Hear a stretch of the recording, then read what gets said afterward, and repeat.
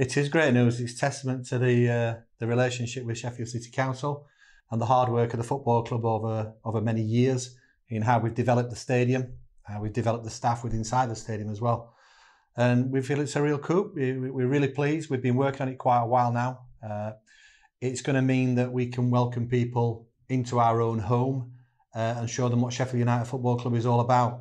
It's fantastic news, especially for the young women of Sheffield and particularly the girls at school coming up who are absolutely enthusiastic about the game. I was at the Olympic Legacy Park last week. It was full of young girls, full of young women, and I just think they were absolutely enthusiastic and enthused by the game.